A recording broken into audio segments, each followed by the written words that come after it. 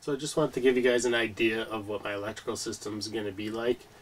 So I drew out a little something. I'm not an artist by any means, but this should give you guys a basic plan of what I'm doing. So I'll put it up on the screen. Basically right here you're just seeing the main plug. So from here it's just going to be a NOCO outlet that I'm going to be able to put in, and a normal extension cord from any power source outside the camper to plug right into there. So attached to the NOCO plug will be a GFI protected outlet. So it's going to be split into 3 outlets, and from there there'll be one of the wires going to the outside kitchen and one going to a power bar for the inside, and then the third one will go to charging the AC 200. On the roof I'm going to have some Renogy panels. There'll be 100-watt panels.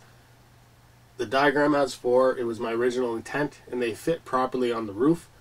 It's just a little heavy for my liking right now, so I don't know how many I'm going to go with.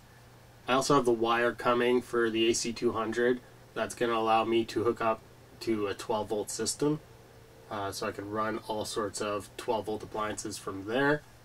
So I'm going to have that hooked up to a 12-way fuse block, and then that'll control all of my 12-volt loads.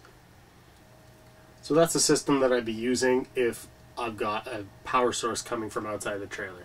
If I'm going somewhere and I'm boondocking and I have no power source, then I could just complete the circuit through the AC 200 to operate all my 110, and then it would still operate my 12-volt and recharge from the solar panels. So that was it. Pretty simple. I just wanted something that I could fix any of the broken parts by going to the local hardware store. If you guys have any suggestions on how to make it even easier, I'm all ears. Just leave a comment.